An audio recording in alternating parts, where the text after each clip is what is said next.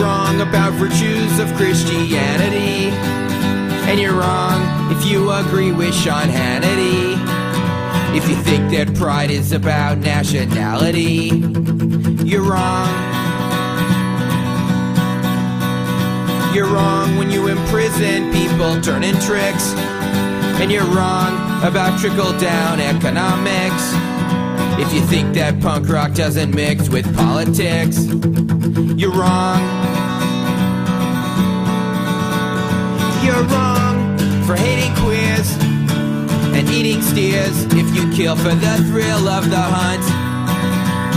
You're wrong about wearing fur and not hating Aunt Culture, 'cause she's a cunted cunt. Or you're wrong if you celebrate Columbus Day, and you're wrong if you think there'll be a judgment day. If you're a charter member of the NRA, you're wrong.